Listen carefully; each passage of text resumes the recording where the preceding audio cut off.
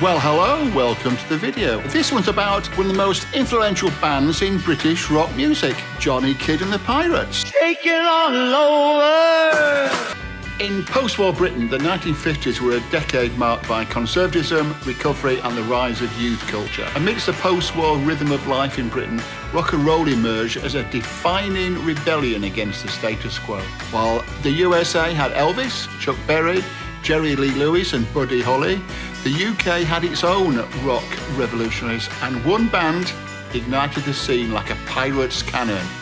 Pardon that weird simile. Fronted by the charismatic Johnny Kidd, who was actually born at Freddie Heath in 1935, the band got together in 1959 and swiftly commandeered British rock with a very distinctive sound and style. Back then, the charts were dominated by schmaltz, such as Kathy Kirby, Frankie Vaughan and Al McCogan, alternated with the occasional rock and roll tracks such as Johnny Kidd and the Pirates.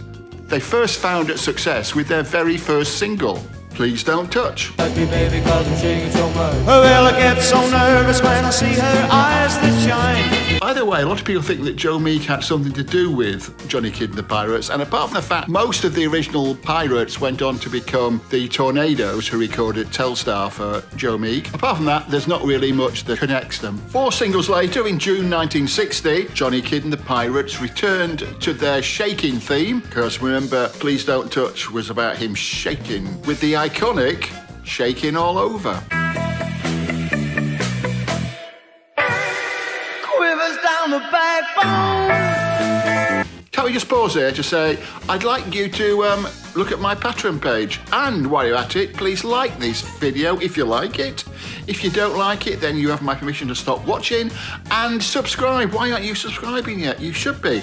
I do lots of stuff like this. Some of it's better. Most of it's better, actually. Thank you for watching, and let's get back to Johnny Kidd and the Pirates. Yes. Shakin' all over.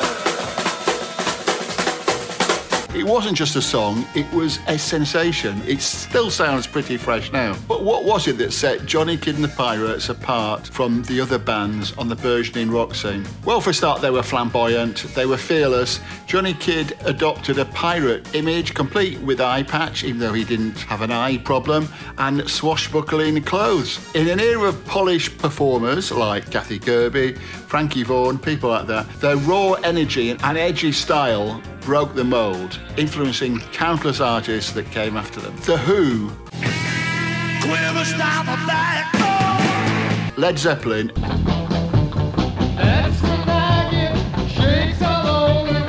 and even the Beatles drew inspiration from Johnny Kidd's stage presence and musical innovations. Wilko Johnson, of course, learned to play the guitar after hearing Mick Green play with the Pirates. But the interesting thing is, despite legend, Mick Green didn't play on Shakin' All Over. In fact, Mick Green came quite a bit later on. Tragically, Johnny Kidd's life echoed the live fast, die young ethos of the rock and roll era. In 1966, on the way back from a gig, he died in a car crash.